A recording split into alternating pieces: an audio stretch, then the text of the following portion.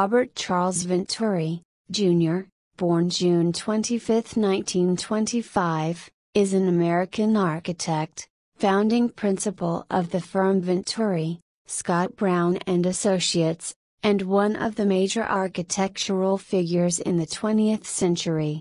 Together with his wife and partner, Denise Scott Brown, he helped to shape the way that architects, planners and students experience and think about architecture in the American built environment. Their buildings, planning, theoretical writings, and teaching have also contributed to the expansion of discourse about architecture. Venturi was awarded the Pritzker Prize in Architecture in 1991. The prize was awarded to him alone, despite a request to include his equal partner Denise Scott Brown. A group of women architects attempted to get her name added retroactively to the prize, but the Pritzker Prize jury declined to do so. Venturi is also known for coining the maxim "less is a bore," a postmodern antidote to Mies van der Rohe's famous modernist dictum "less is more." Venturi lives in Philadelphia with Denise Scott Brown. Early life and education: Venturi was born in Philadelphia to Robert Venturi, Sr. and Vanna, née Lucy, Venturi, and was raised as a Quaker. Venturi attended school at the Episcopal Academy in Marion, Pennsylvania. He graduated summa cum laude from Princeton University in 1947, where he was a member-elect of Phi Beta Kappa and won the D'Amato Prize in Architecture. He received his MFA from Princeton in 1950. The educational program at Princeton under Professor Jean Labachit, who taught pioneering design studios on car-centric commercial strip architecture within a Beaux-Arts pedagogical framework, was a key factor in Venturi's development of an approach to architectural theory and design that drew from architectural history and commercial architecture in analytical, as opposed to stylistic, terms. In 1951 he briefly worked under Eero Saarinen in Bloomfield Hills, Michigan, and later for Louis Kahn in Philadelphia. He was awarded the Rome Prize Fellowship at the American Academy in Rome in 1954, where he studied and toured Europe for 2 years. From 1954 to 1965, Venturi held teaching positions at the University of Pennsylvania, where he served as Kahn's teaching assistant, an instructor, and later, as associate professor. It was there, in 1960, that he met fellow faculty member, architect and planner Denise Scott Brown. Venturi taught later at the Yale School of Architecture and was a visiting lecturer with Scott Brown in 2003 at Harvard University's Graduate School of Design. Writings: a controversial critic of the blithely functionalist and symbolically vacuous architecture of corporate modernism during the 1950s, Venturi has been considered a counter-revolutionary. He published his Gentle Manifesto, Complexity and Contradiction in Architecture in 1966, described in the introduction by Vincent Scully as probably the most important writing on the making of architecture since Le Corbusier's Vers en Architecture, of 1923. Derived from course lectures at the University of Pennsylvania, Venturi received a grant from the Graham Foundation in 1965 to aid in its completion. The book demonstrated, through countless examples, an approach to understanding architectural composition and complexity, and the resulting richness and interest. Drawing from both vernacular and high-style sources, Venturi introduced new lessons from the buildings of architects both familiar, Michelangelo, Alvaro Aalto, and then forgotten, Frank Furness, Edwin U. Tyens. He made a case for the difficult whole rather than the diagrammatic forms popular at the time, and included examples, both built and unrealized, of his own work to demonstrate the possible application of the techniques illustrated within. The book has been translated and published in 18 languages. Immediately hailed as a theorist and designer with radical ideas, Venturi went to teach a series of studios at the Yale School of Architecture in the mid-1960s that showed the influence of Jean Labat's car-centric pedagogy.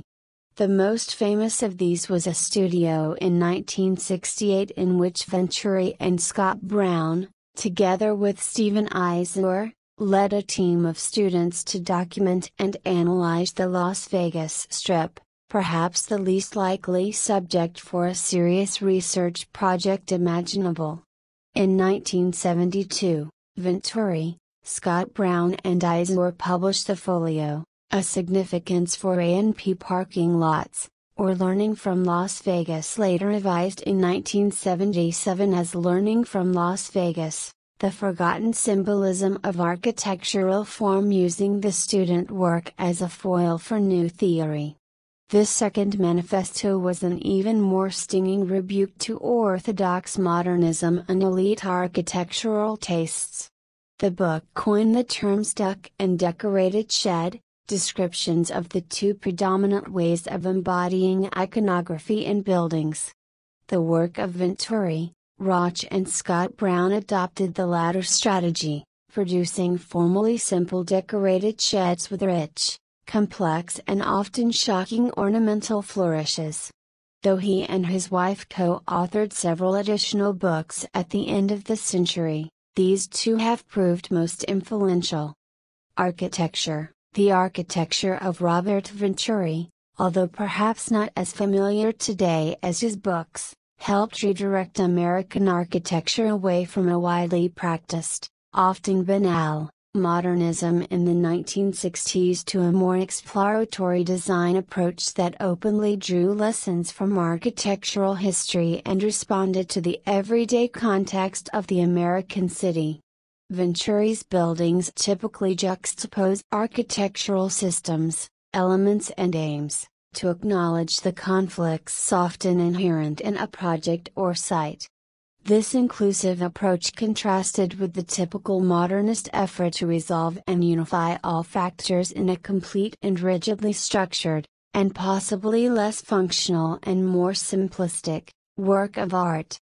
The diverse range of buildings of Venturi's early career offered surprising alternatives to then current architectural practice, with impure forms, such as the North Bend Visiting Nurses Headquarters, apparently casual asymmetries, as at the Venturi House, and pop-style supergraphics and geometries, for instance, the Lieb House.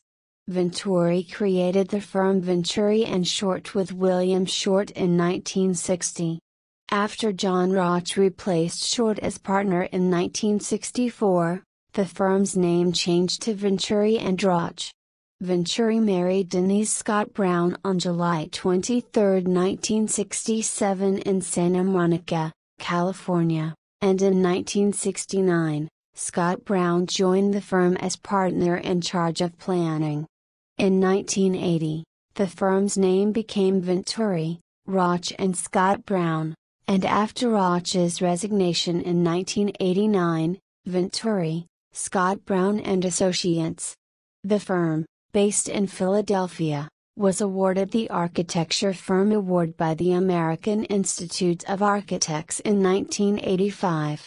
Recent work has included many commissions from academic institutions, including campus planning and university buildings, and civic buildings in London, Toulouse and Japan. Venturi's architecture has had worldwide influence, beginning in the late 1960s with the dissemination of the broken gable roof of the Venturi House and the segmentally arched window and interrupted string courses of Guild House. The playful variations on vernacular house types seen in the Tribeca and Wislocky houses offered a new way to embrace, but transform, familiar forms.